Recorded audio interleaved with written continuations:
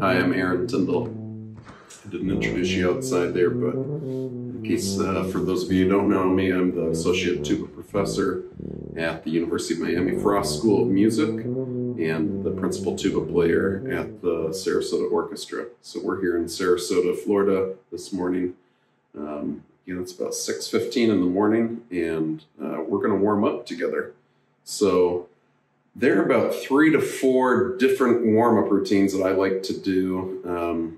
I've got a lot of different exercises that I do between Roger Bobo's stuff, stuff that I learned when I started with Velvet Brown, things that I did when I was a euphonium player studying with Stephen Mead.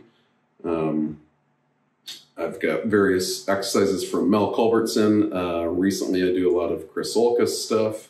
But today, I think that I'm going to take you through one of my most recent mentors' warm-up packets that I've gotten, and you should all have a copy of this, is Joe Alessi's warm-up and maintenance routine packet and program. This is something, Joe Alessi is the principal trombonist of the New York Philharmonic, and when I lived in Ithaca, New York, I had the good fortune to go and work with him on a number of occasions and get to know him better and work with him. This is a packet that he's used for his Alessi seminars, and I've redone it here for C tuba. So if you're warming up, you might be on your C tuba. I would advise you to get on your biggest tuba of the day and work alongside of this packet with me through it.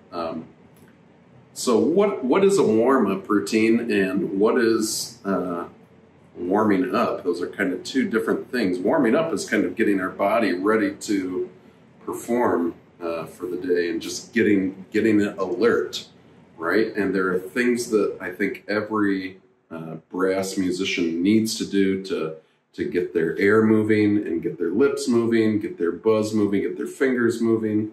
There are a couple areas that I always want to hit every day, and you can label those in an easy format. I like to think of them as BFFTR.